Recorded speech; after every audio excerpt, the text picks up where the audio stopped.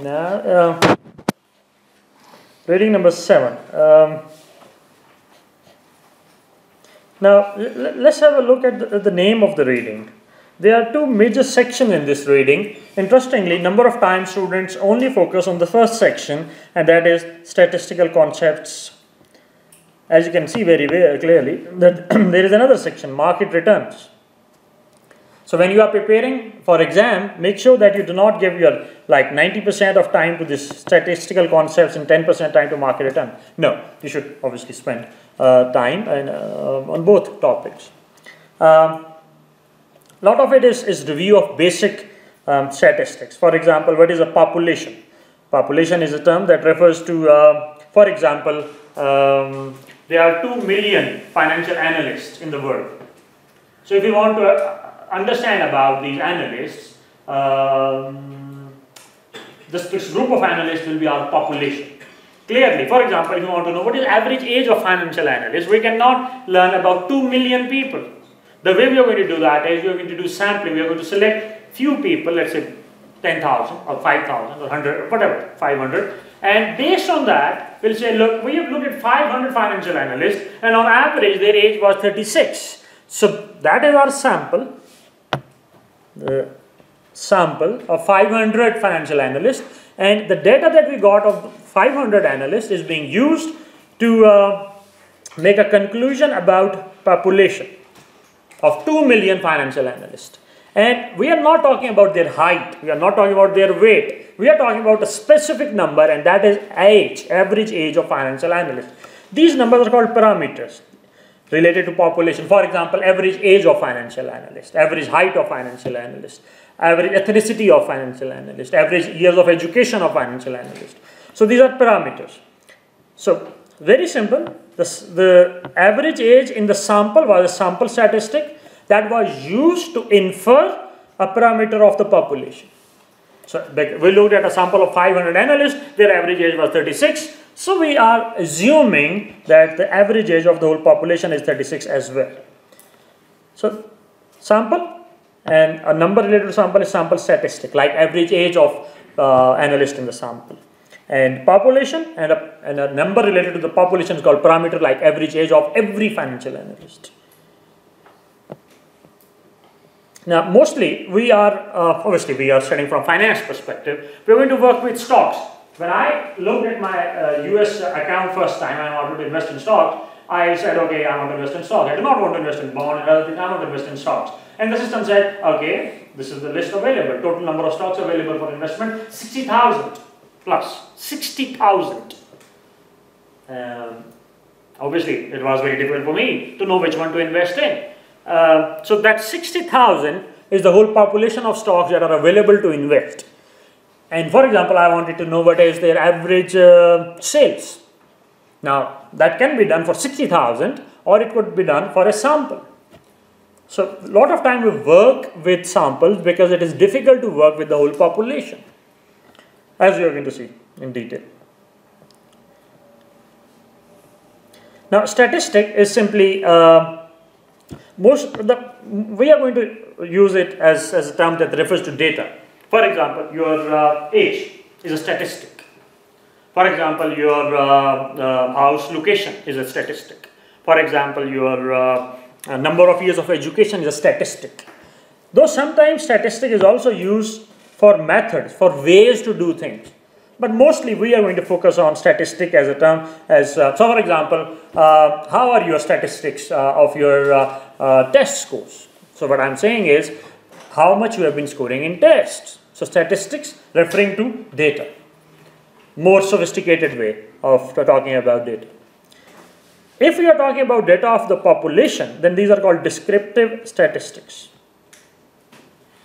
If we are talking about data of the sample, then these are called inferential statistics. So let's try a question. Average age of all financial analysts is a descriptive statistic. Descriptive data. Because it is describing the whole population. Average age of analysts in a sample is an inferential statistic because we use it to infer. Infer means to predict, to forecast. So we look at the sample age and we try to use it to infer. For example, if I want to know what is average age of CFA candidates in Lahore, I want to know that what is average age of CFA candidates in Lahore. Right now, the CFA candidates in Lahore would be my sample or my population? That is my population. That's all I want to know about. That's all I want to know about. But I do not have access to all CFA students in Lahore. Let's say I select you as a sample. Now you are not all CFA students in Lahore, but many others. But you are a part of that. You are a sample. Now if I look at your average age, and I use that to infer the average age of CFA candidates in Lahore. What I am doing, I am looking at a sample. I am calculating your average age, which is a sample statistic, which I am using to infer another term of that is estimate age of CFA candidates in Lahore. So that's why your average age, which is the inferential statistic, which is used to infer refers to estimate. Now,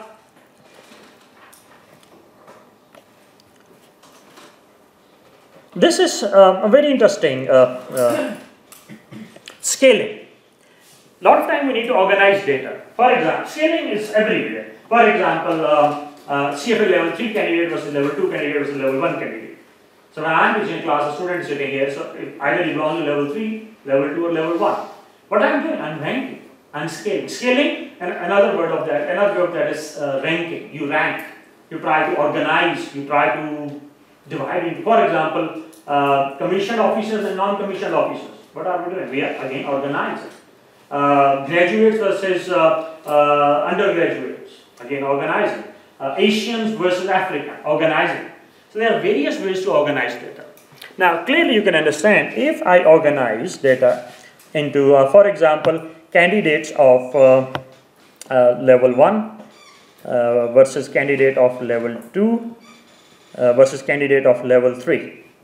Clearly you can do some, you can say a few things about this. For example, you can say that a candidate of this third category a member of the third category is more educated than member of A or B category. How we know that? Because in order to be in category 3, you have to first be in A and then B and then C.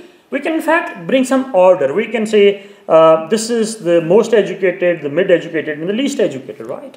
So we can create an order. But on the other side, let's say if I try to divide candidates, CFA candidates, into 3 groups, and these are Asians, Americans, and Europeans. Now, can I order these in a way? Probably not. I do not know which one is more qualified or less qualified. Yes, they are 3 different groups, but I cannot say in descending order or ascending order. So that's where you have this. If you organize CFA students into Asian, American and European, that's a nominal scale. You cannot even bring any order into it. But if you organize into level 1, level 2 and level 3, you are bringing order. So that's why it's ordinal scale, scaling or ranking. So make sure that you understand the difference. So if, for example, I divide birds into a few categories, I divide birds into beautiful birds, birds who are hunt, birds who walk. Is it ordinal scaling or not? Is there any order in this grouping? No, there is no order. So this would be a type of nominal scale versus ordinal scale. If there is order, then it is ordinal scaling. But rarely we deal with these two. In fact, most of the time we are going to deal with this. This is the most common present in finance world, ratio scale. Mostly when you rank things, they are in ratio scale. So this is the default. If in exam you are not able to answer a question because you are mixing things, go with this, ratio scale. This is the most common way of scaling things. Let me give you an example of that. So, for example, if I say that interest rates are 10% in Pakistan, let's say interest rates are 10%. while in US, interest rates are 1%. Now, I have just ranked these two data points, interest rate, two countries with their interest rate. Is there order? Yes. Pakistan interest rates are above US interest rate. There is an order. But this is something more than order. Not only we can say that Pakistan interest rates are more than US interest rates, we can also identify how much more in terms of times. We can say that Pakistan interest rates are 10 times more than US interest rates. So we can give a ratio. We can say that the ratio of Pakistan interest rate to US interest rate is 10. That's why it's called ratio scale. Let's try another one. Let's say we have A and B and C. A's height is 6 feet. 6 feet. B's height is 5.5 feet. And C's height is 5.2. Now clearly we can see that there is an order. A is taller than B, which is taller than C. Is this scaling based on some ratio? There is a ratio. What is the ratio? Ratio is, we can say that Mr. A is 6 times of someone who's of 1 feet. Or in this case, you can divide 6 by 5.2 and you can get a ratio that is defines the A's height versus the C's height.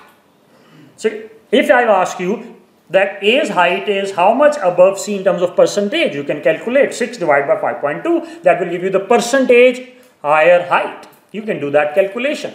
If you can do this type of calculation, then this is ratio scale. Now mostly when we'll be dealing with this, we'll be able to do these calculations. Let's try another one. Let's say a fund has a return of 12%, fund A. There is another fund that has earned only 4% return or earning of 4%. And there is another that has earned only 2%. Are they in ratio scale? Yes. We can say that A has earned 6 times more than C, while A has earned 3 times more than B. Sorry. Now this calculation cannot be done. Cannot be done for something that I'm going to discuss now. Now if I try to do this calculation for, let's say, today Lahore's temperature.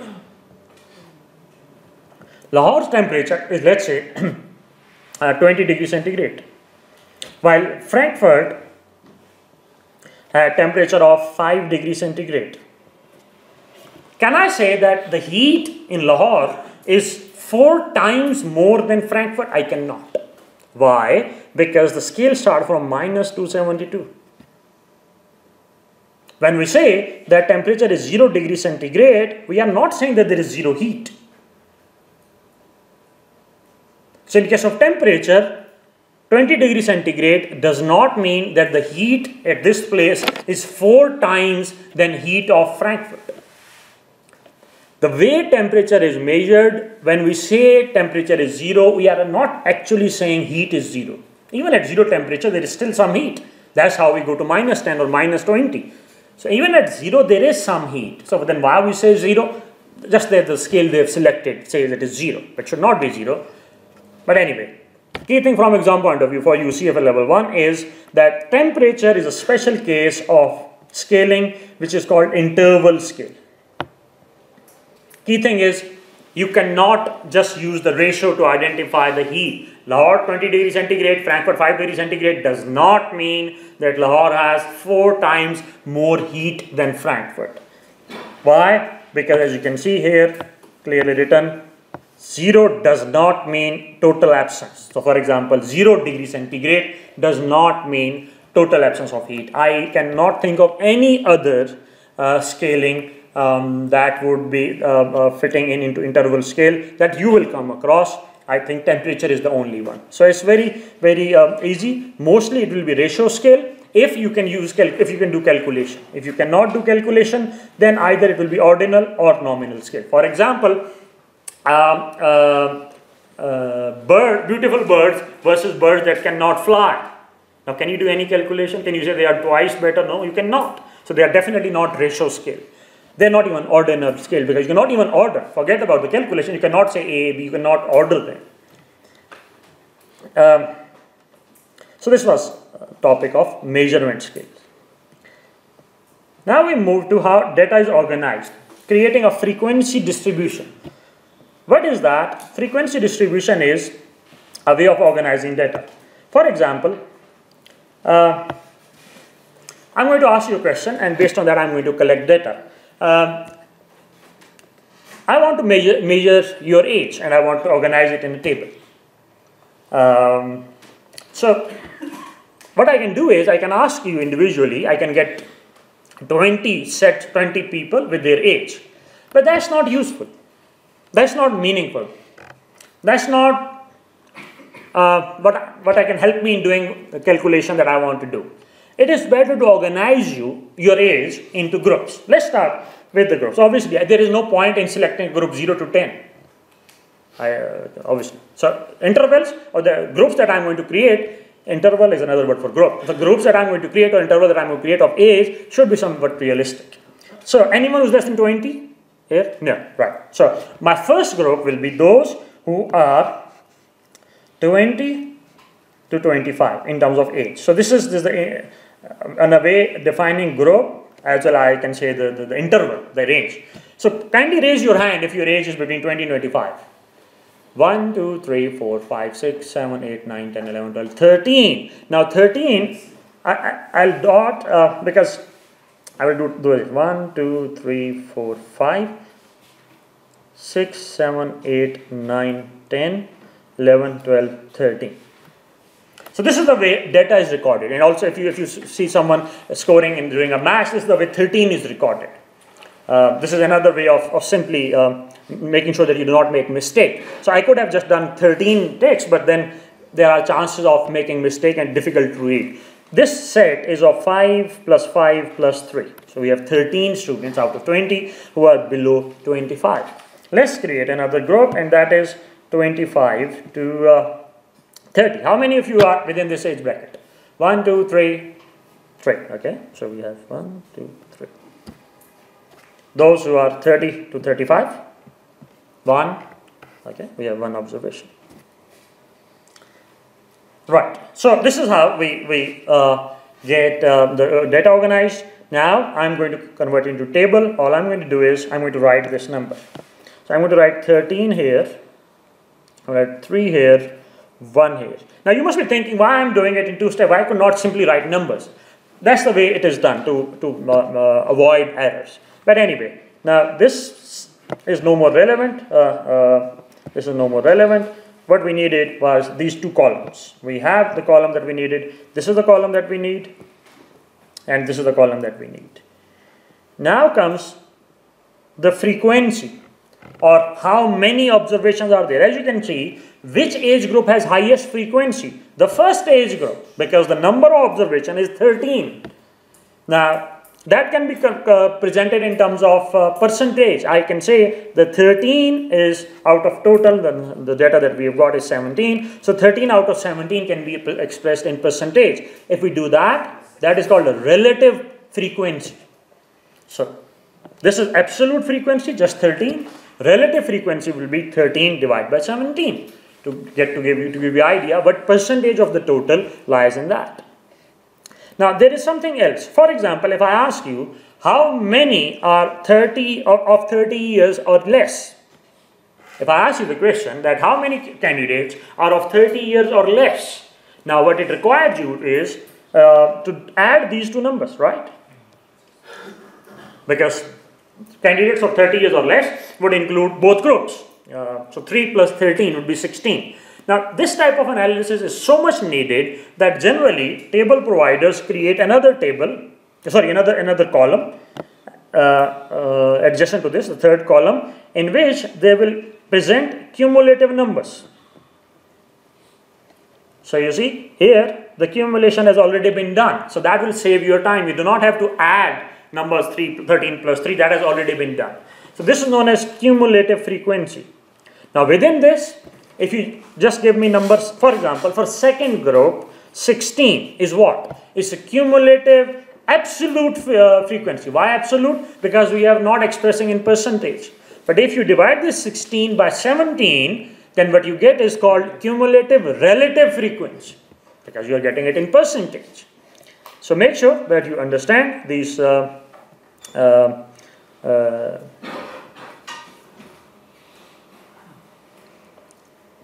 here you have cumulative absolute frequency and cumulative relative frequency. This is in percentage. So 16 was cumulative absolute. And 16 divided by 17 would be cumulative relative frequency.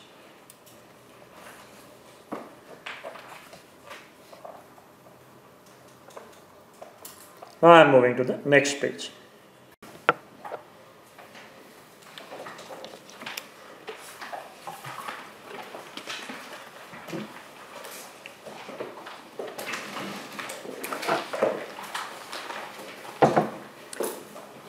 Data can be organized in terms of diagrams, and these diagrams have their names, histogram and polygon. The way this is created is you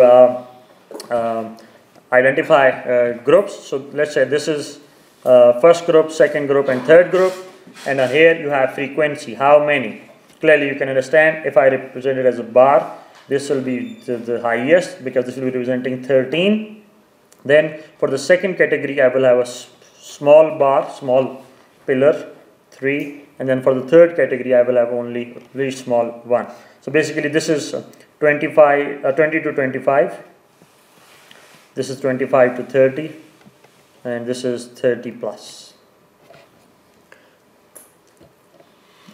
This is known as histogram, just a bar chart. So these are bars, the bars. Right. And then if I join the midpoints of these bars, this is known as polygon. Now we had a very different type of data. Generally you get data organized like this. You will have a short bar, then you will have a lengthy bar, then you will have a lengthy bar, then you will have a short bar. For example, when we are going to conduct a test and your scores will be organized in terms of low scorer, average scorer, medium scorer, higher scorer, very high scorer, generally we observe this type of pattern. Very few students score very bad and very few students score very high. Mostly students are in mid. And then if you join the midpoints, you get something like this. This is mostly observed. Normally observed. A lot of time we want to measure the central tendency. For example, if you want to know how are Pakistanis doing versus Chinese. Now, obviously, ideally we should measure happiness, but unfortunately it's not easy or it's not practical to measure happiness. Basically, let's say the question is how Pakistanis are doing now relative to Chinese and how they were doing in 1983, 30 years back. We want to answer this question with data, not with our feelings.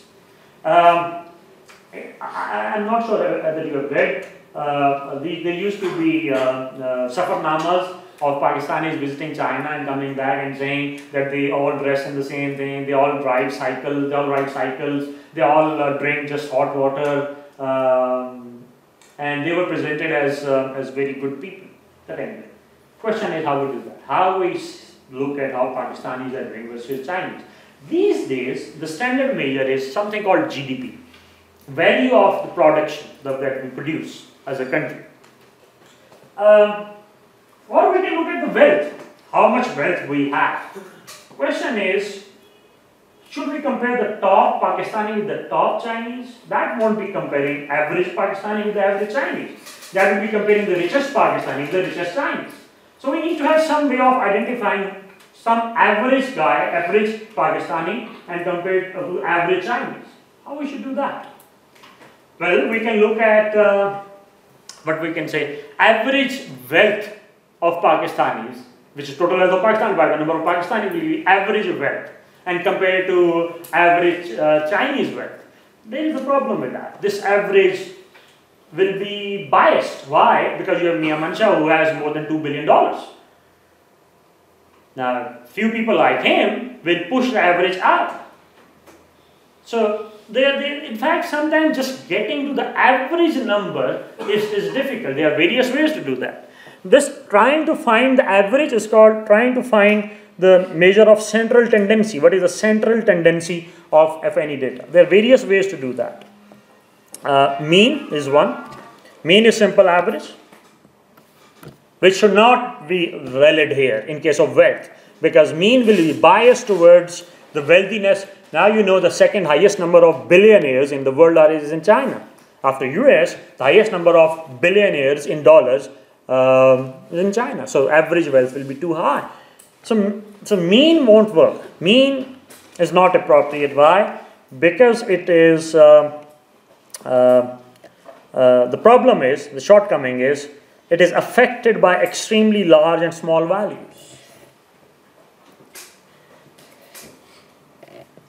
So what we should do is, what we should use is called median. What is median? We should organize Pakistanis from number 1 to 18th crore in terms of their wealth. So we start with the most poor and we organize to the most rich. In Excel, we can do that, name and the wealth. And then we go in this list right in the mid. We look at 9th crore Pakistani and look at his wealth. And that would represent the level of wealth that is called median. Why? In the middle. Half of Pakistanis have wealth that is more than that, and half of Pakistanis have wealth that is less than that. So whenever we want to talk about in terms of wealth, we generally go with median. Median is, for example, in US, make a guess. What would be the median income? Let's talk about wealth. Wealth is a complex phenomenon. Income, annual income of a median person. Now in US, you have more than 300 million people.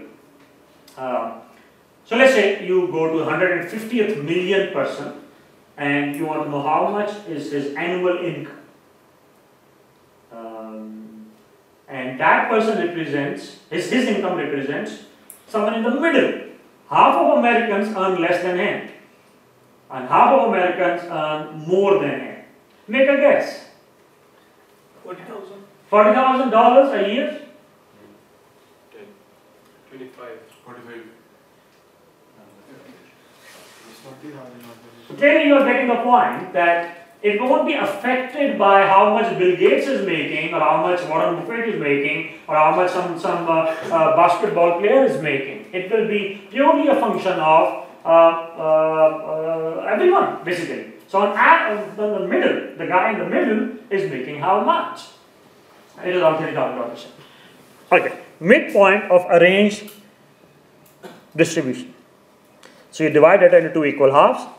The key thing is, from exam point of view, it is not affected by extreme values.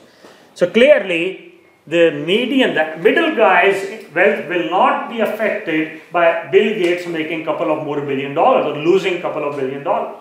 But if we are calculating the average, the mean, then that would be affected. So mean is not useful. Median is.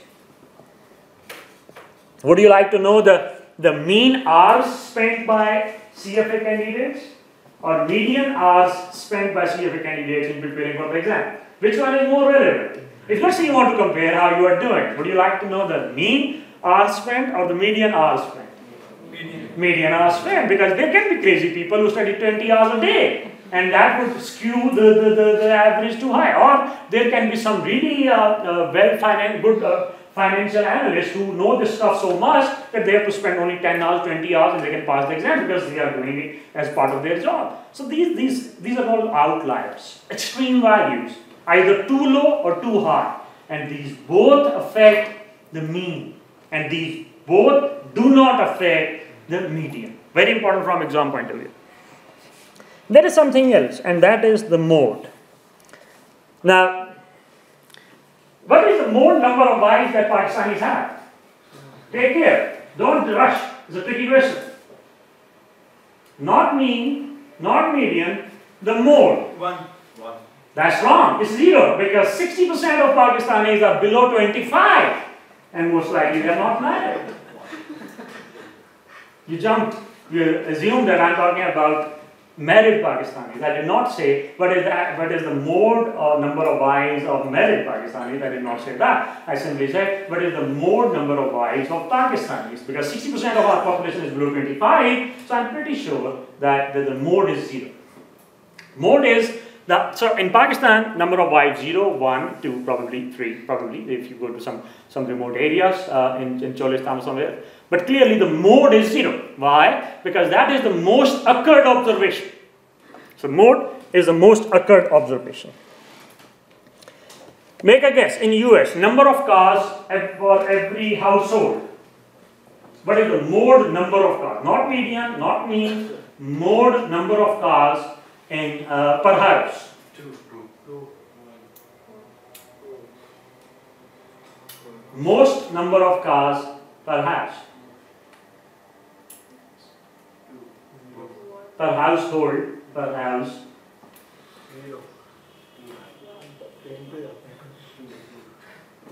US. I'm not talking about UK or France or Germany. US. See? Now that is important information for those who are marketing car care products. Because if more number of cars is 2, that means you should market your car care, for example, car polish, for example, other products in sets of 2 at a discounted price. Because most people are going to buy because they have 2 cars. But on the other side, if mostly people have 1 car, then trying to sell your products in sets won't work. Because they'll say, we are not interested, we have only 1 car, we need only one polish. This is a very important piece of information, but not in finance. In finance, most people work with median, rarely with mode. In US, the mode number of cars is 1, and that is recently changed. It used to be 2, but now it is 1 because of less number of people getting married, and because of that, household formation is getting slowed. It used to be 2 earlier. Anyway, so this is how we learn about data, the mean or the median or the mode.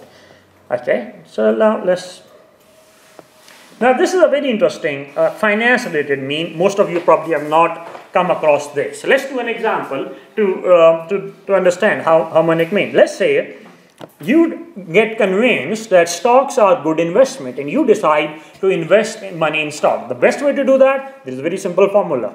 For young people like you, below 25, I would give everything that I have to be at your position, to be young at that age. Obviously, I cannot do that. There is no program for that. But if I was you, and if I go back at your age, I'll start doing something. And that is, start investing in stock every month. From first salary, start investing 10% of your money in stocks and do that every month. For 10 years, by the time you reach my age, you'll be a wealthy person. It's a very simple formula. Just 10%, not more than that. And do not think of selling the stock. It is only about buying. Buy. Do it for 10 years, you'll be a rich person. Later on, we can even go into calculation. The average return of our stock market for last 10 years, and you can understand that I know many people who have been doing this, and they've built a nice retirement fund before they are 40. Invest every month. Let's say you get convinced. You decide to invest. Now, which stock to invest in? Well, we are an agricultural country. Let's say you you know that people will always be buying fertilizer. So you go with fertilizer. Which fertilizer? Well, you all know that Fauji's are never going to lose money in Pakistan. Obviously, this country has certain privileges that for Fauji. So you go with Fauji fertilizer. Okay, you decide to invest every month from your salary X amount of money in Fauji fertilizer stock. The data is, let's say, you invested 20,000 rupees in month 1. So it is in rupees. In month 1, you invested 20,000. In month 2, you were able to again invest 20,000. And in the third month, you were again able to invest 20,000. However, the share price, the price was not same every month. In the first month, the price was 40 rupees per share. In the second month, the price was 48, because of which, obviously, the number of shares that you purchased went down. In the third month, the price went up to 72. Obviously, the number of shares that you purchased will be different every year, every month. What we can do is simply divide 20,000 by the price to get number of shares. So let's do that. So 20,000 divided by 40. How many shares were purchased in month 1? 500. In the second month, 20,000 divided by 48. 416. 416. Okay, and the last month, the price went up, so the number of shares must come down. 277. And the total number of shares, 1192. So our total investment of 60,000 helped us in buying 1192 shares. So we can calculate the average cost. The average cost for us was what? So 60,000 divided by 1192. 50? 50.33. Now this could have been calculated quickly using this formula. All you have to do is 3 is the number of times it was done, 3 is number of years. By the way, this formula will work if equal amount is invested every month. All you have to do is 1 by 40 plus 1 by 48 plus 1 by 72. And you will get, let's see what you get. So type 40 in your calculator, press 1 over x. And then store it in memory. Do you know how to store in memory? Let's do that. Your calculator has 10 memories. You are free to use any of those 10 memories. Let's start using the first memory. So what you're going to do is type 40 and then press 1 over x to do 1 over x. Now you have a number that you want to store in a memory. There is a key on the left side lower area, STO, short for store. So press store and then press 1, digit 1. Basically what you have done is, okay, now just clear your calculator, press C, clear. Now there is a key RCL. So press RCL and press 1. So what you have done is, you have first stored the number to memory number 1. And now you are recalling memory number 1. So you just recalled memory number 1. Okay, second step is 48. Type 48 and 1 over x. Now you would like it to be added to what is already stored in memory number 1.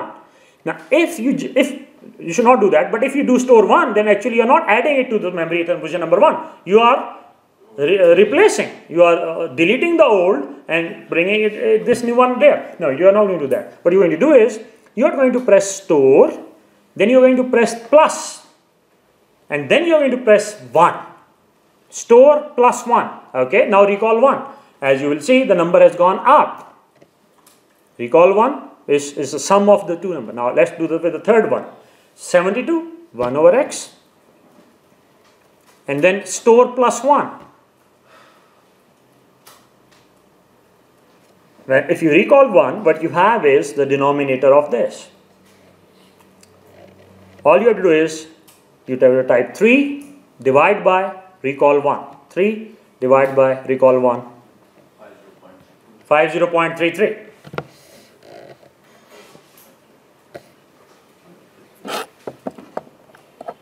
So here you have harmonic mean.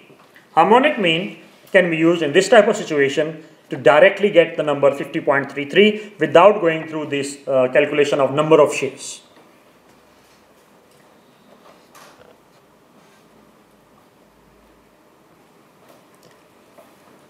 Geometric mean is something that we discussed in the previous lectures. So geometric mean, when we were talking about time weighted return, we did discuss how to calculate geometric mean. What is new for you is weighted mean. Now to give you an example of that, let's say my portfolio consists of OGDC and NBP. During the year, the return, the percentage gain in OGDC was, let's say, 20%. And NBP, let's say, return was 40%. What is my portfolio return?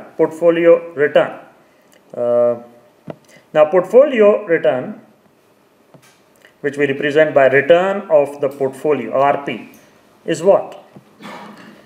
Now it is quite tempting to say that the return of the portfolio is a set of investment. I have invested in, let's say, 2 shares, oil and gas and National Bank of Pakistan. So these are 2 shares that I have invested. This year was a great year, let's say, for banking. And banking, the NBP went up by 40%. Oil and gas went up by 20% only. So what is my average return? It is quite tempting to just add these 2 and divide by 2 and give a number of 30%. That on average, return was 30%. That would have been the case if my money is equally invested in these 2 shares. What if I provide you this information that the money invested, let's say I invested 80,000 rupees in OGDC and I invested 40,000 rupees in National Bank. Now, what we are going to calculate is what is called weighted average mean. The way it will be done is, you have basically what you're going to do, 20% multiplied by 80,000 divided by 120,000. Where I get 120,000, that is 80,000 plus 40,000. So this plus 40% into 30,000 divided by 120,000. So basically what I am doing is, I am not giving 20 and 40 equal weight. I am giving more weight to 20%. As you can see, 20 will be multiplied by point roughly what? 67. 20 is being given more weight. Why? Because more money is invested in OGDC. So what do we get? What is the answer? 20% plus the 40%. What is the answer? 26.6.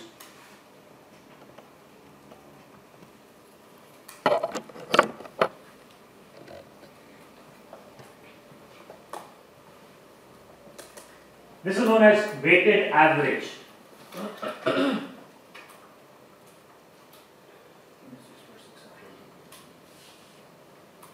Ji gentleman grey jacket आपका नाम मुबीन मुबीन थोड़ा सा अगर आप left पे हो जाएं तो स्क्रीन में आपको share thank you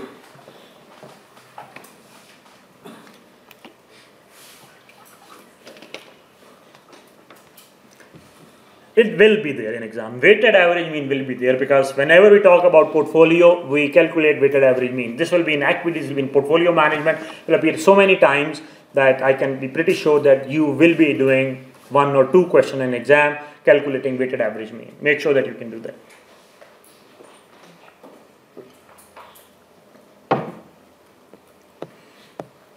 Weighted mean, geometric mean.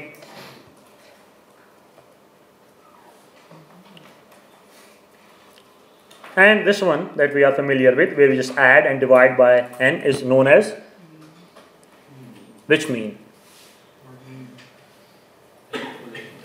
Arithmetic mean. Very good. This one is known as arithmetic mean. So we have learned various types of means: arithmetic, weighted, and geometric, and harmonic. Did we study harmonic median? No. Did we study geometric median? No. By the way, from exam point of view, you need to remember a relationship between this and arithmetic mean. Geometric mean will always be less than arithmetic mean. Like it can be equal to or less. If there is only one observation, then it is equal, but most it is less.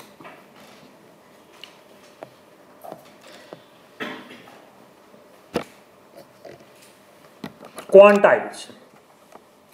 Now, I play a game whenever I get time that does not require moving anything except fingers. I do not have to go out and do something. I just play on computers. The website is known as Lumosity, Lumosity. These are brain games, and generally games, when you play games, you feel a bit ashamed because you're wasting time. But when the game provider convinces you that by playing these games you'll be more intelligent and more sharp, you do not feel ashamed to play that. So I play those games and I feel as if I'm not wasting time. Interesting thing, there is a link which says how you compare. So I go on that and click on that, and they provide me that I'm on 98th percentile. And I can assure you that it's a good thing. 98th percentile in the world. 50 million people. 50 million people play that game and I am 98th percentile. What does that mean? Basically it means that if they rank people in terms of their ability to score, I am better than 98%. Interestingly, it is not because of how intelligent I am. Nothing, absolutely nothing. Even if I do not play, every week my position improves. Even if I have not played a single game. Can you guess what is going on? Those who are joining that, they are not playing that well. So relatively, I'm better than others. So I'm improving. Probably if things go the way they are, when they will have 1 billion users like Facebook, probably I'll be 99th percentile. Just because the other people who are joining, they are new, they have not played that much. When I stopped playing, by that time I was good in playing. So key thing is 98th percentile. Now that's not the only way to present data. I could have said that I am 9th decile. If I had said 9th decile, what does that mean? I am better than 90%. 1 decile is 10%. 2 decile 20%. 3 decile 30%. This way 9 decile is 90%. Or I could have said that I'm at 3rd quartile, quarter and quartile. 3rd quartile. So you start from 0. First quarter is 25%, second quarter is 50%, third quarter is 75%. So this way there can be various ways data can be organized. We have few here. We have percentile that discussed, decile, quartile, and then a bit strange, quintile. Quintile is for 20%. So where you are dividing 100 into 5 parts, each of 20%. So if I am 4th quintile, my performance is that I am at 4th quintile, that means that I am better than 80%. Now, if we go with the historical pass rates, you need to be where to pass CFA level 1 exam? In percentile. No, that is the percentage score that you need to get. But of all students appearing in June in the world, you should be better than, you should be at what percentile that you will improve your, that will show that most likely you will pass. If 71. No. Pass rates are around 33%. Okay, let me give the data. Pass rate is around 32%, 33%. Let's say 33%. So if pass rate is 33%, what does that mean? That of all 100 students appearing, top 33 are able to pass the exam. You need to be at what percentile? 67th percentile. Because if you are at 67th percentile, that means you are better than 67% and you belong to that 33%.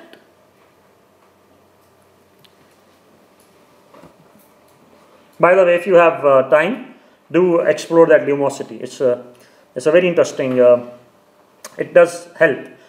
You have to play 10 to 15 minutes every day, and if you do it for 3 weeks, you can do it for free if you have iPhone or something like that. So they're the free, it's not that expensive. Probably 1 month is free just for signing up. That helps. It helped me at least. Now this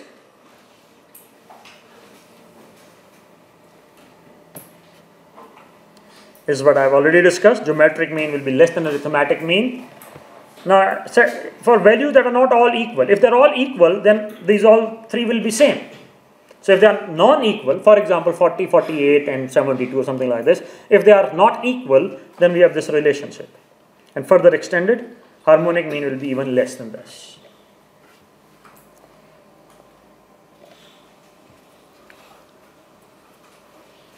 Anyway, here comes a formula. The question is why we have this formula. The way it is going to be examined is, it's a very interesting way you will be examined on this. The way you will be examined on this is,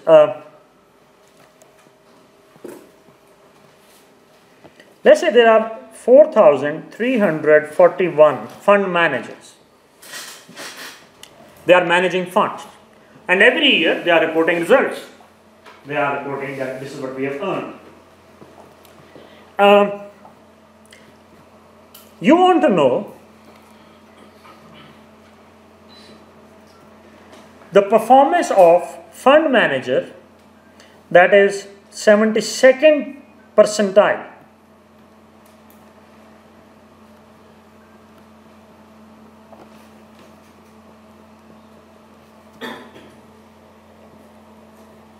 So you want to know the performance of the manager who is better than 72%, 72 percentile. How you are going to do that?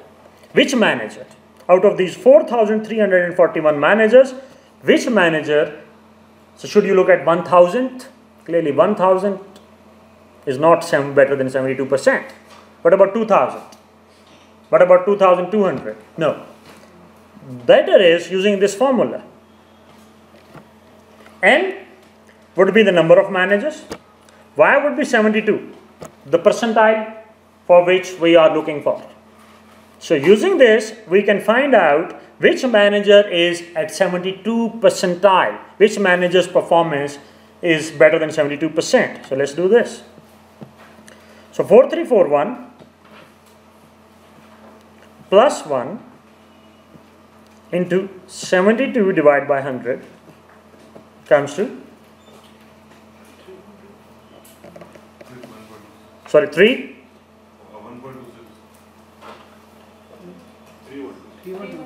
3126.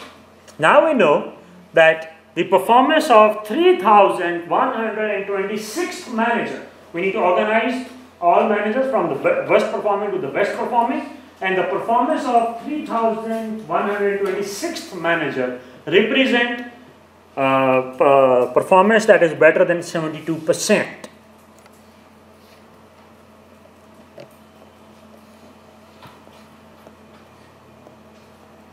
So this is how we use this formula for calculating specific number, specific position. This formula is used to identify a specific position.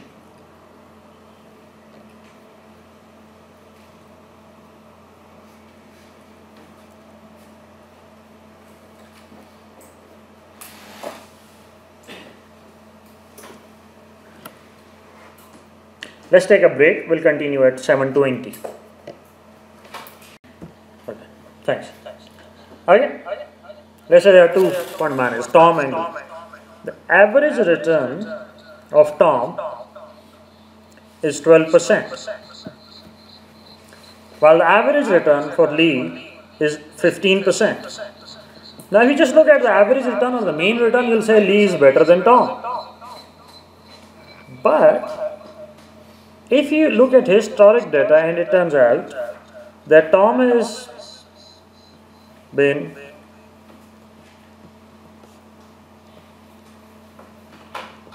earning these type of returns, of which average comes to 12%, while Lee's returns have been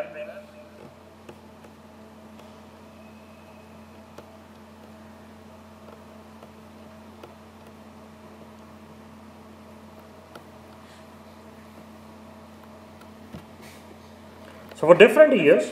For year number 1, year number 2, year number 3, year number 4, year number 5, we have data.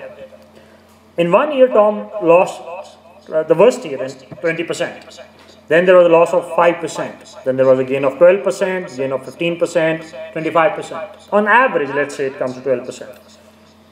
On the other side, Lee had a worst year in which loss was 70%. And the best year was when the gain was 170%. Now, this 15% is not looking that good compared to 12. If you have to choose which manager you want to invest where, yes, Lee is offering you 15% average return, but then you should be prepared to lose even 70% in one given year. As you can see, we can say that the dispersion or the spread of returns of Lee is much more than dispersion for Tom. So not only we are interested in knowing the average return, we are also interested in knowing the dispersion of return. There are various ways to do that. The dispersion, there are various ways to measure that. One is called mean absolute deviation. What you do in this? For each observation, this sigma refers to that you should do it for each observation and then add. Sigma means two things. Do it for each observation and then add all those numbers. Each observation minus the average. And then these vertical lines require it to make it absolute, meaning ignore the sign and add. Because if you do not ignore the sign, then positive negatives will cancel out.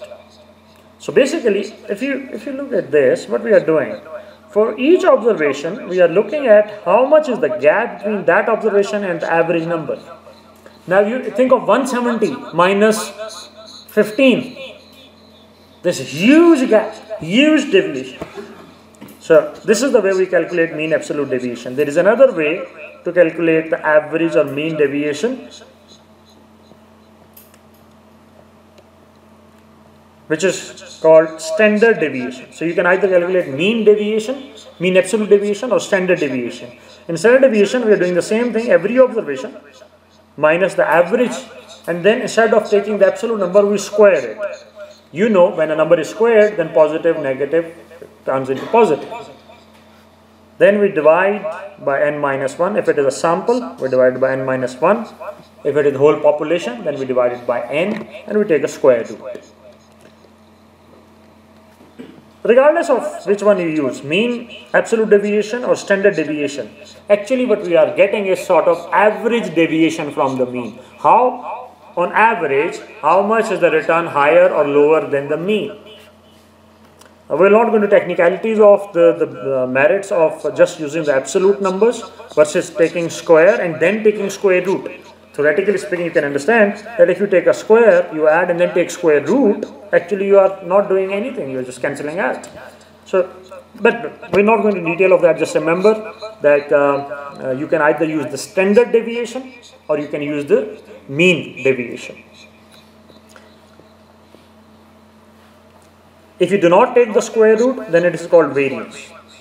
Now this is high school mathematics, I'm quite sure that not new for you. Then there is a range. Range is the maximum minus the minimum. Maximum minus the minimum is just the range. Obviously, you would like these numbers to be low, whether it is mean deviation, whether it is standard deviation, whether it is variance, whether it is range. The lower these numbers are, more precision or accuracy. The manager is more precise, the manager is more accurate. The lower these numbers are, that indicates precise, the precision. Is consistently able to earn a return close to a number. Whether that number is good or bad, that is a separate thing, because it can happen that, let's say, a manager has standard deviation of 0, which means no deviation. He always earns same return every year. And the average return of that manager is minus 4%. Is he a good manager, money manager? No. Yes, he has no deviation, but he is losing money every year. So standard deviation is obviously interpretable, meaningful, once you know the mean.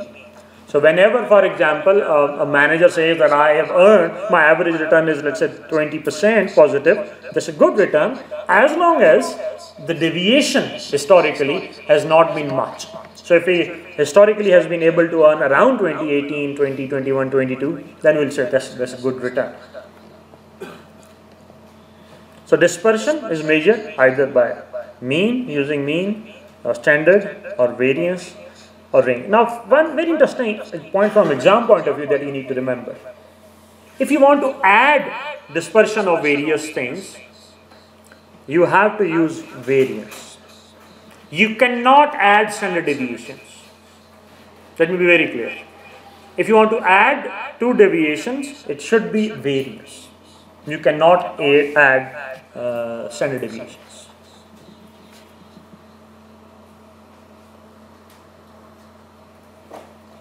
So if it is a whole population, then you'll be using n in the denominator. You should not use n if it is a sample, rather you should use n minus 1. There is a reason given why. Because if you use n for sample, you will get something called biased estimator. All that you need to know. Do not go in detail of that. Just remember that if it is a sample data and instead of using n minus 1, you use n, you will get a biased estimator, or not incorrect, but biased is sort of incorrect estimator. Population standard deviation is same as population variance, the square root of that would give you the population standard deviation. Mostly, you'll be working with the sample. So most likely you'll be using n-1 to calculate standard deviation. In exam, you'll be provided data and you'll be required to calculate standard deviation, and you will have answer based on n as well as n-1. So make sure that you read the statement correctly, whether the statement data is of a sample or data is of a population. Otherwise, it's very straightforward. Now, from exam point of view, I think more likely is you won't be tested on standard deviation. Rather, you'll be tested on something else that is more high level, that is more, what I should say, how to put it, more useful. As a financial analyst in my life, something that is more useful. Now, it's very common for people to look at the standard deviation or average deviation of various investments. Let's say there are two investments available, investment A and investment B. In fact, I was teaching the other day in level 3, the same topic.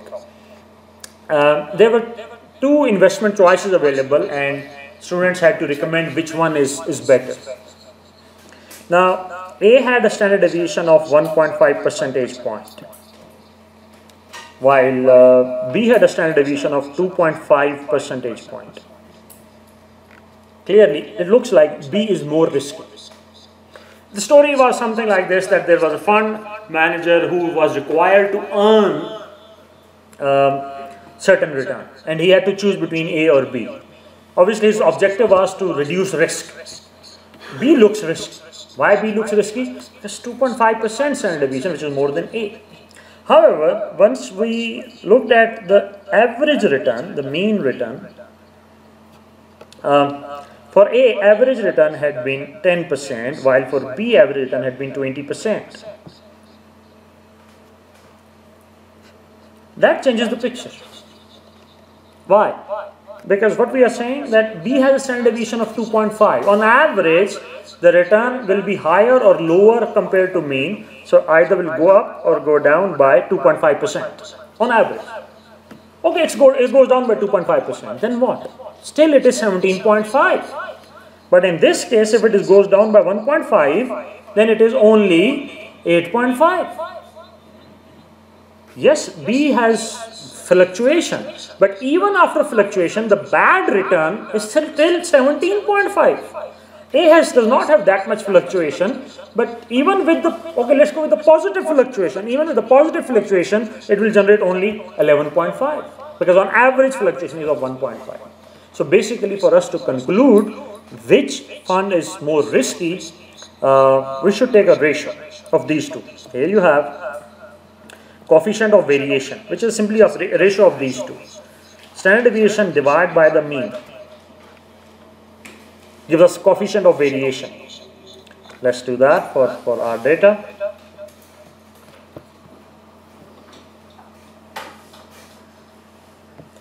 So 2.5 divided by 20 versus 1.5 divided by 10. As you can see, in terms of percentage, this is 15% and this is 12.5%. So this is less risky.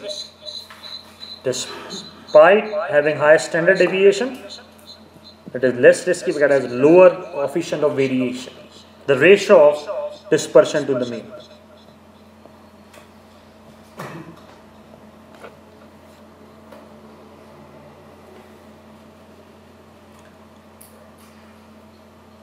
Now, as you can understand, okay, let's go do this. Relative dispersion, amount of variability relative to a reference point.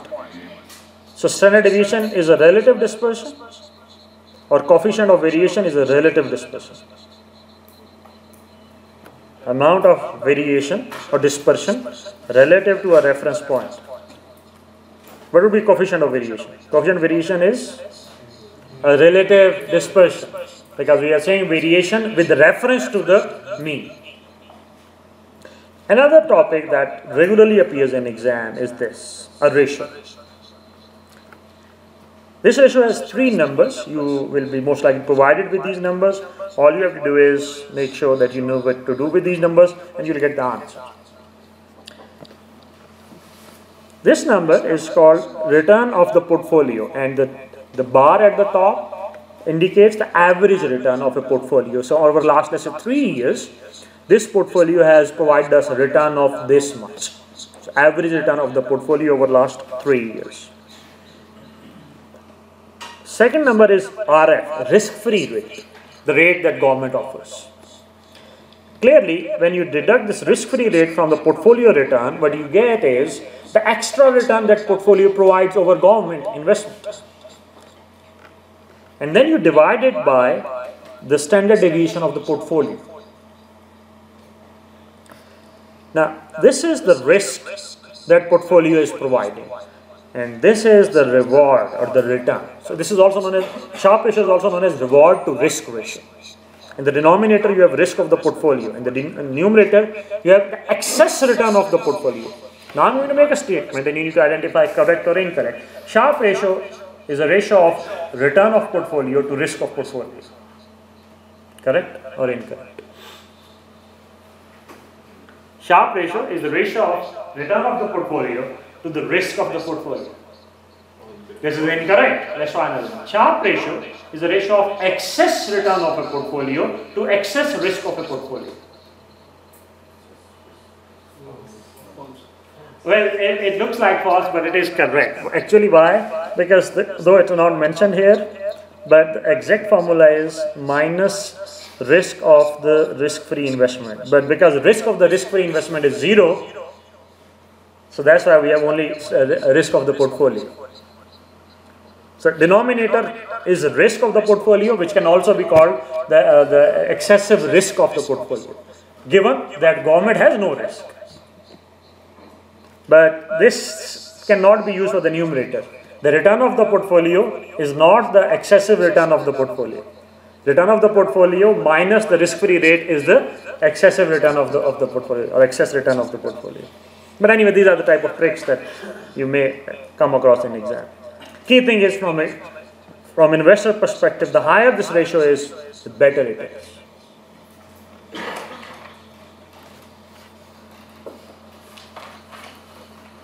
Let's go to the last.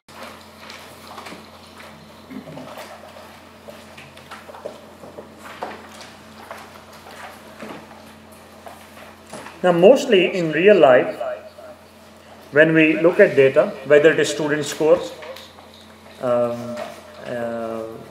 whether it is fund manager performance, when we tabulate the data, we get something like this. What it indicates, basically we have bars and we have just joined the midpoint of those bars. Each bar is representing the number of observation for each group. So basically this is what we have done is. So on x-axis we have various groups and y-axis we have their number, how many, and we have joined the midpoints and we have got that black curve. That's also known as bell curve because it's like inverted bell. So here you have frequency or how many, and here you have groups, various groups. Group number 1, 2, 3, 4, 5, 6, 7, 8, 9, 10, 11, 12, 13 groups. Or I can, instead of using on x-axis 1, 2, 3, I can use the range. For example, age 0 to 3 year, 3 year to 6 year, 6 year to 9 year, 9 year to. Now this is what is observed in most of the cases. So that's why it's called normal distribution. Normally this is the way it is. Now this is also known as symmetrical. Why symmetrical?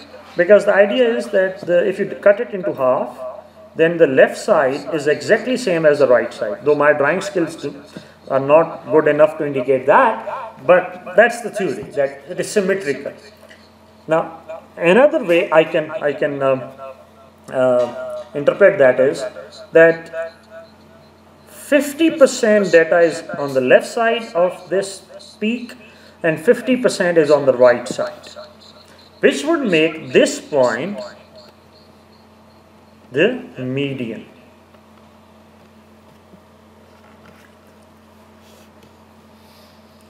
Now, This will also represent the mean and the mode.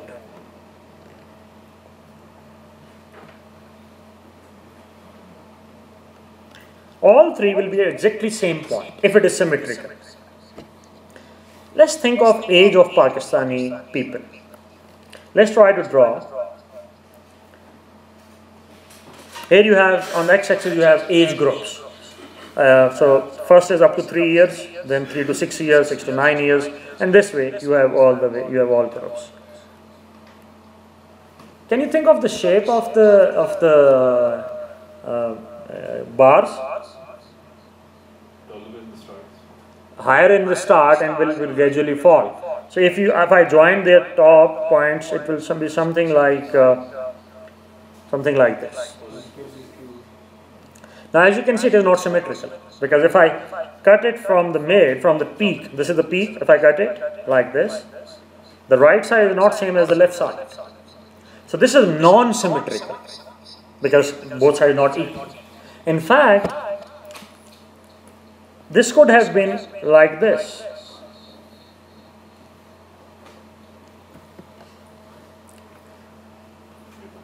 This is known as problem of skewness.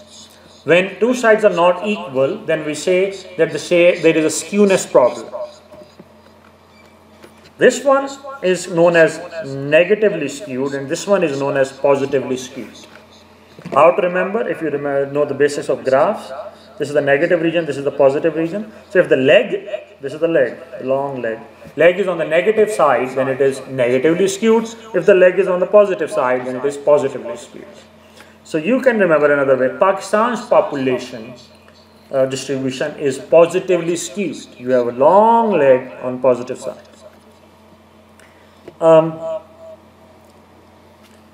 This is, now by the way, when there is symmetry, all three are at the same place. Median, mean and mode. They are at the same, the peak. But in this case, the mode is easy. This is mode. How I know that? Because it's peak, highest one. So where is the mean and where is the median? Now, the way to remember is, was taught in high school, that mean is mean.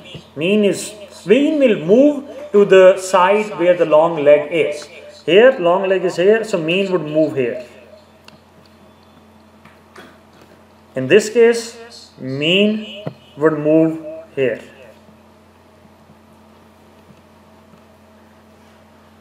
And median will always be in the mid of these two. Median. This is mode. The peak is mode. So let's summarize. The peak is mode, and the mean will move towards the longer leg, and the median will be in between of these two. That brings us to this. Negatively skewed.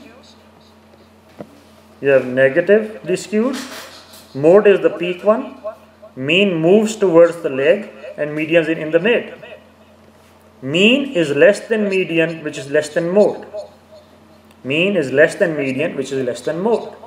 On the other side, if it is positively skewed, which means leg is on this side, mode is the peak, mean moves toward the positive side, and median is in the middle. Now, mean is greater than median, which is greater than mode. Sometimes there is a problem with the vertical movement. Keep in mind, let's try this. So this was normal distribution. And then depending on whether this peak moved on the right or on the left, we were able to identify negatively skewed versus positively skewed. Sometimes the problem is of vertical movement. This is known as problem of, you know what is the most vertically important thing in Pakistan? Height. If you think of height in Pakistan, what comes to your mind? Height in Pakistan. There should be one word.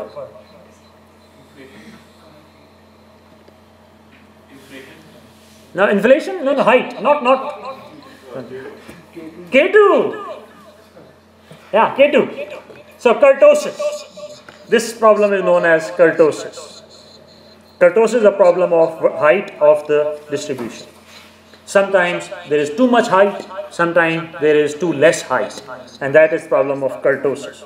You have to do these type of things to remember. Whereas in exam under stress, generally students make mistake not because they do not know, rather they get confused and they are not able to recall. So these type of mnemonics help in remembering.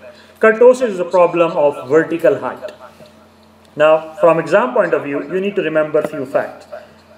For a normal distribution, the skewness is 0. And kurtosis, the vertical height, is 3. This is normal. So if in exam it says that a distribution has skewness and kurtosis of 0, is it normal? No. That's abnormal. Because normal is skewness should be 0 and kurtosis should be 3.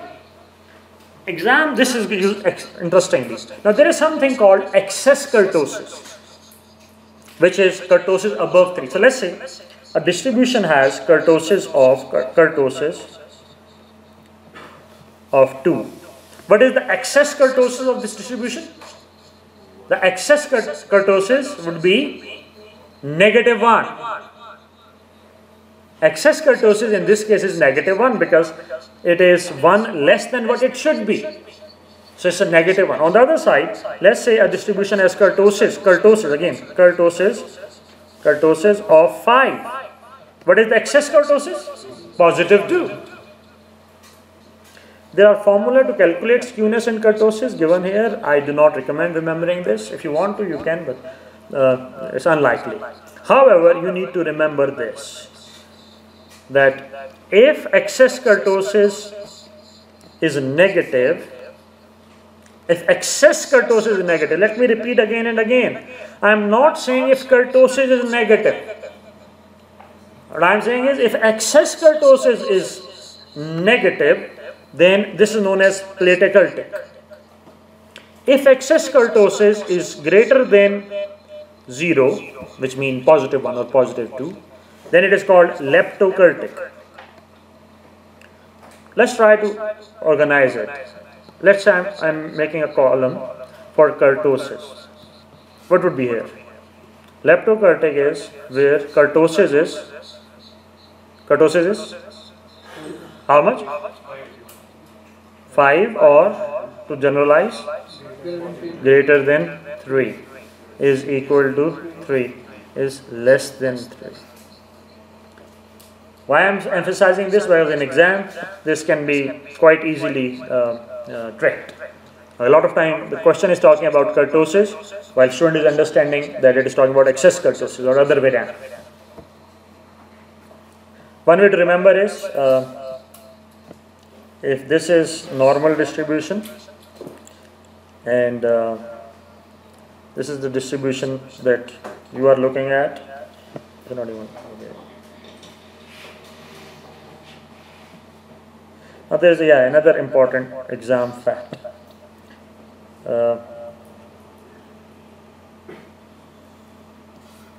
The black one has excess kurtosis that is negative. As you can see, if blue one is the normal, the black one is abnormal and has less peak. One way to remember it is like inverted plate. Think of inverted plate, height won't be that much. So plateaukurtic, right? That's why it's called plateaukurtic. No, obviously not. But that's how you remember things. So if it is inverted, but there, from exam point of view, you need to note something.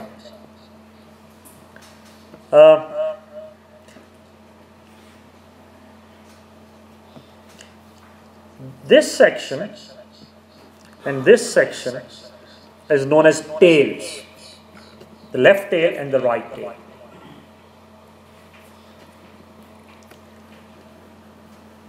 The black distribution that I am presenting is a plateaukurtic, but the tails, look at the tails.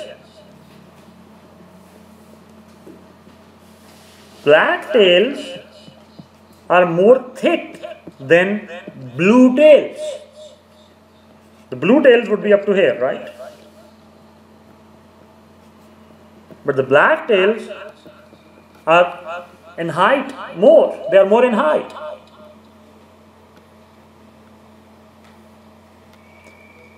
So just know this fact that it is possible that a distribution has less peak than normal distribution, but may have fatter tails or may have thinner tail. It can be like this. So if you look at, this is the normal distribution, and you have a distribution like this, then not only it is plateautic, but it has also thinner tails. Why? Because the thickness of the black is less than the blue. But if it is like this, then it is still plateautic, but the tails are now thicker than the blue. We'll talk about this when we'll talk about sampling in detail.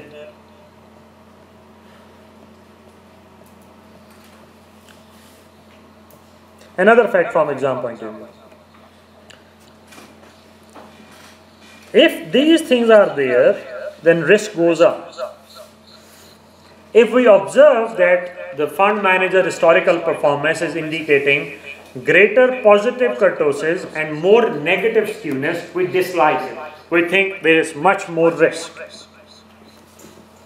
We do not like negative skewness and we do not like positive kurtosis, because both indicate higher risk. So when we are investing, we would like to have negative kurtosis and positive skewness. That would indicate less risk.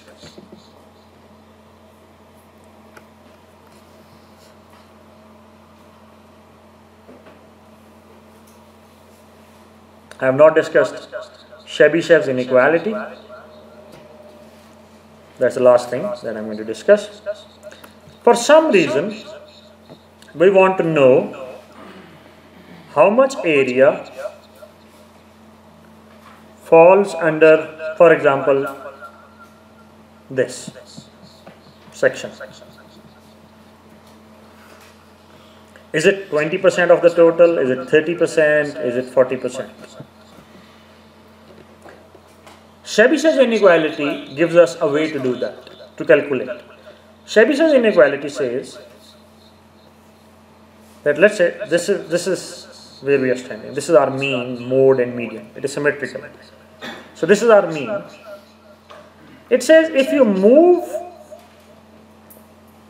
around mean and you want to find this area, there is a formula for that. Let's look at the formula. It says that if you move around the mean k standard deviation, then the area is at least this, 1 minus 1 over k square. What does that mean? Let's try. Let's say average return of a fund manager is 20%. The standard deviation of the fund manager is 2.5. Exam question can be, how many times observation will fall within the range of 15 to 25%? In the last, let's say, 20 years, how many times our observation will be within this range? Now you can see this range is actually 20 plus minus 5. I can also write 20 plus minus 2k, where k is the number of standard deviation. We know one standard deviation is of 2.5. So distance of 5 can be expressed as 2 standard deviation. We can use Chebyshev's inequality, and it says if you move plus minus 2 standard deviations around the mean, then at least 75% observation will be within that range. So we can say with confidence that this manager in last 20 years, 75% of the time his return must have been within this range. 75% is the answer. You can use this table to get 75%, or you can use this formula. Let's use this formula. If we are moving 2 standard deviation around the mean, then 1 minus 1 over 2 squared is 0.75 or 75%. There are 2 ways to interpret this. One is 75% observation should be within this range. Or another way to say that is 75% area falls under this. Let's try another one. Let's say a fund manager's average return has been 30%. His standard deviation has been 3%. Of last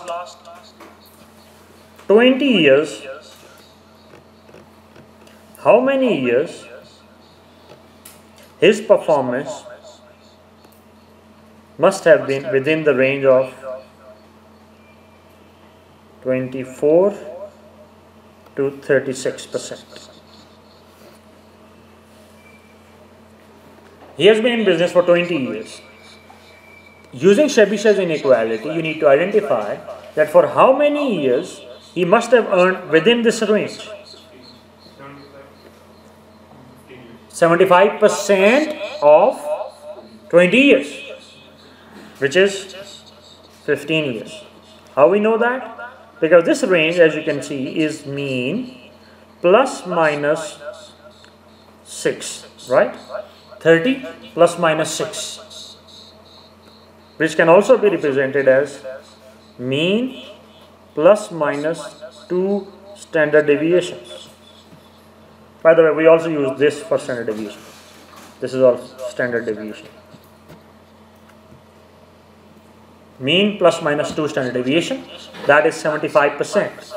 75% times he must have earned within this range. And because we have data for 20 years, 75% of that is 15 years. This is how we use Chebyshev's inequality. Obviously, this will not work, as the formula suggests, if standard deviation is less than 1. Now, if I had asked you to solve the same problem for a different range, let's say I ask you that average return is 30%, this is the mean return, and I want you to, and the standard deviation is 3%, and I want you to calculate how many times the data has fallen within this range. Now you can understand that this can be presented as mean plus minus 3, which can be presented as mean plus minus 1 standard deviation. Can we use Chebyshev inequality? No, we cannot. Why? Because it can be only used if k is greater than 1.